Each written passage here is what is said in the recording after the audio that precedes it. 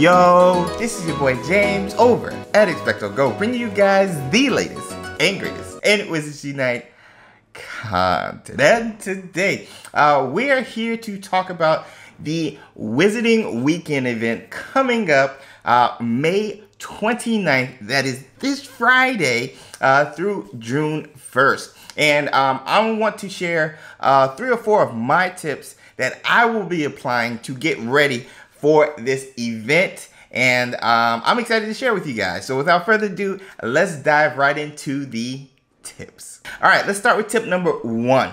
Something that I will be focusing on is brewing dawdle and extemulo potions. Now you guys may be wondering, James, why those specifically? And I have a good reason. Foundables have been departing at an increased rate as of late.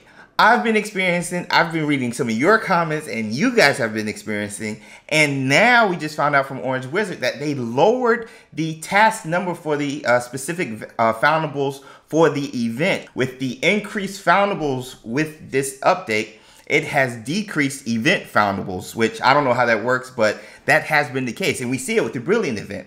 So we don't know when this bug is going to get fixed.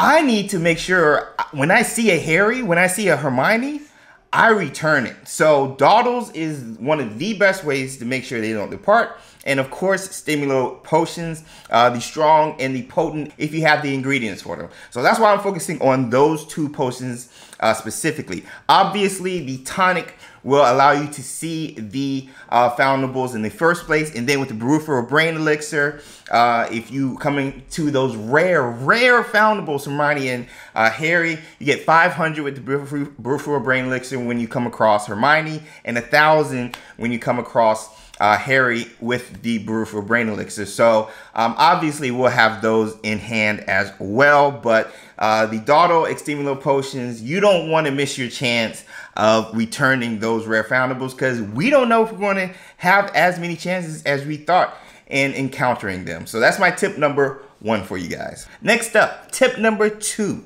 and that is try to work on your magical games and sports registry pages and try to fill up those fragments as much as you can leading up to the Wizarding Weekend event. Here's why I say this. It's a great way to give yourself a head start and to focus on the foundables that are not included for the event. Here's what I mean by that. Here's an example. If we go into my registry page, the very first page, the World Cup grounds in your magical games and sports page, you can see I've placed 3 foundables around the 2 that are going to be featured for this event. And what's so clutch is I'm ready for this event just on this page alone. And we know the Chutley Cannon player is going to be featured, and the Quidditch World Cup is going to be featured. So now that I have everything else, the magical microphone is placed, the quaffle is placed, all of those are placed. When I start the event, I just need a couple of the event-specific foundables, place them, and boom, I can get this page into gold, which is clutch. So that's a way of working around the event-specific foundables, so that way you have a head start and you're ready for the event. Ways to do this. The Brilliant event has actually been helpful with this. That is how I got the magical microphone for this page, through the Brilliant events this month. Same with the quaffle for the Brilliant event. That has been super helpful. Another way to do this is riding the night bus. If we go down, you can see I need the Quidditch Through the Ages. And so if I need to use my Magical Games and Sports runestones, try to find as many of these as I can just to give myself a head start, because we're going to get a ton of runestones from this event anyway. So those are the 2 ways that can help you prepare for this event, riding the night bus and utilizing the Brilliant event however long you have. So that's our tip number 2 for you guys. All right, next up, tip number 3 we have for you guys. Make sure you have ways of replenishing your energy for this event. Start planning out your ways to do this. Reason I say that, you need spell energy. That's obvious. And especially with the rarity of some of these foundables that could happen, particularly Hermione's and the Harry Quidditch player or Quidditch Captain Harry, you don't want to be low on energy and come across these foundables and you're like, crap, I need energy. So make sure you have ways of doing this. 1, spell energy gifts. Those are always clutch. You can start requesting those now, letting your friends know, Discord, Facebook groups. Just, hey, I want to start collecting spell energy gifts. Start sending me those instead of runestone gifts. I want to be ready for the event. That's one way you can do that. Another way is, if you're able to in your area, walk around. Walk around. If you can see it in my neck of the woods, a couple of blocks, there's like 2, 4, 6, 8, 10, 12, 14 inns just in the 4-block radius of where I'm at right here. So I usually just plan a trip throughout the day. Hey, I'm getting low. I'm going to hit up some inns. I don't use my tonic, so I don't use up the tonic and trying to replenish my energy. Once I get back home, I start the process back over and start trying to return as foundables as much as I can with the spell energy I have. So that's a great way.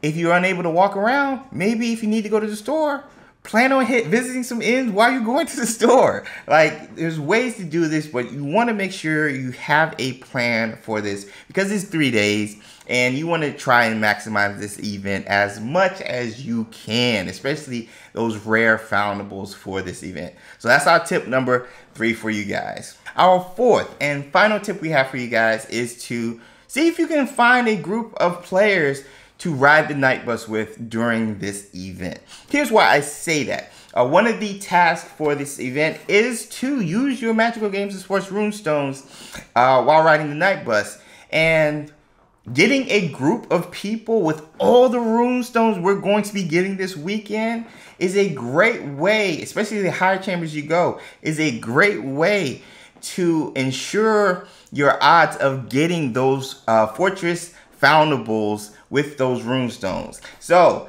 I want to encourage you guys, try to plan a day, try to reach out to people. Discord is a great way to do that. If you guys are afraid of Discord, which I know some of you guys are, Facebook is a great way to do that as well. We actually have a Facebook group, and what's so cool about Facebook groups is you can create chat rooms where you can use Facebook Messenger or just chat and ride the night bus, find each other, exchange friend codes, and start riding the night bus so you can maximize your fortress foundable fragments the higher you go in the fortresses. So I want to encourage you guys, plan a day. Maybe you can't do it Friday, but maybe Saturday, maybe Sunday.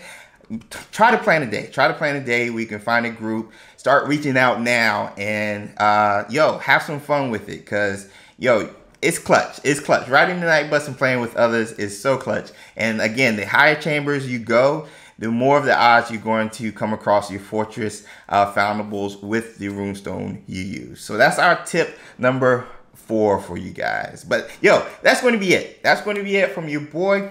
I hope you guys are having an awesome week so far. I cannot wait. I am hopeful that this event will be fun. I'm very hopeful, but if it's not, I'm always enjoying just chilling with you guys, riding the night bus, or just returning some foundables, especially Quidditch foundables. So that being said, let me know your thoughts. If you guys have any tips or suggestions to share with the Wizards Unite community, drop them in the comment section below. Let me know, and let's talk some Harry Potter Wizards Unite. Thank you. Thank you so much for just watching the video and hanging out. Thank you. If you are new and this is your first time, consider subscribing to the channel. Here you be getting all the latest and greatest in Wizards Unite content, gameplay tips, news, and updates. So if that's your jam, something you're into concerning Harry Potter Wizards Unite, consider subscribing and hitting that notification bell. Also, if this video was helpful, drop a like. That always helps. That always helps the video and the channel. So consider doing that if this was helpful. Follow us on our various forms of social media, Instagram, Twitter, and Facebook. I talked about the Facebook group we have. Consider checking us out there if you're not into Discord. We got a little bit of something for everybody. We're gonna have some Discord channels. I'll have those linked below as well. But there's ways to find a community and reach out and find friends to play with. So let's start connecting and uniting while playing Wizards Unite. But again, I'm out. I'll see you guys in the next video. Until